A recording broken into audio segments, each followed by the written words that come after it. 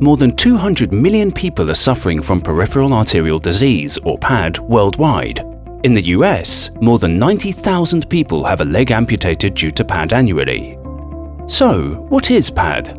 PAD is caused by the formation of plaque in the arteries of the limbs, leading to insufficient supply of blood to the extremities. Otivio of Norway have developed FlowOx, a non-invasive device intended for home use.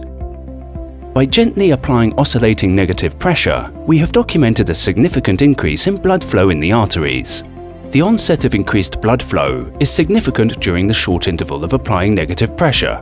Through long-term testing in patients, FlowOx has been shown to increase blood flow and to reduce pain associated with PAD. Chronic wounds have been completely healed by using FlowOx over 8 to 10 weeks. Otivio is committed to improving people's quality of life and to reducing the cost burden to society. Otivio, we change lives.